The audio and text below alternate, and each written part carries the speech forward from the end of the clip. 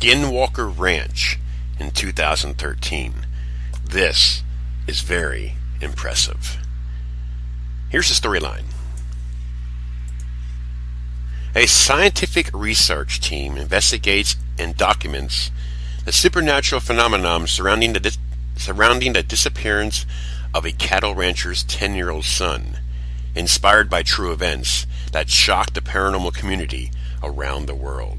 Directed by Devin McGinn, written by Adam Oler, released October 30th, 2013. Tagline: there is a place the unexplained calls home. Here's the cast.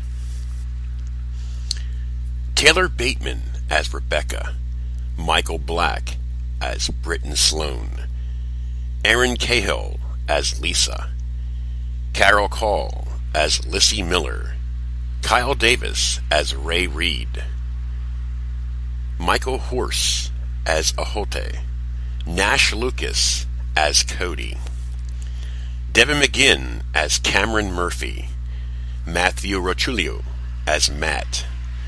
You know, watching this film, it brings me back to my youth with my father, who was a sci-fi nut. This basically is a found footage film. Like I mentioned, they go to investigate this farmer's house. His 10-year-old son just disappeared. Of course, the law thinks that he killed his son. So they went there to investigate, and some weird shit started happening. And what's so remarkable about this film is that creature that you see.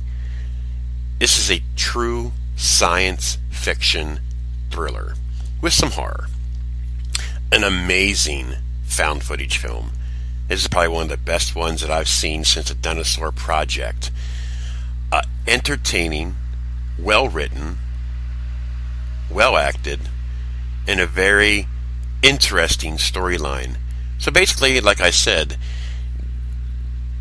there's an alien presence that's going on in this farm.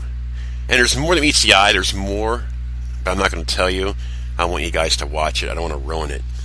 But I'm telling you something. For a found footage film, quote, quote, based on true events, quote, quote, very impressive film here. Skinwalker Ranch in 2013. I was totally blown away. Interesting. It kept me watching until the very end. It's a very intriguing film. So there you go. If you haven't seen it, definitely check it out. I mean, I'm not a found footage fan that much, but this one I dug.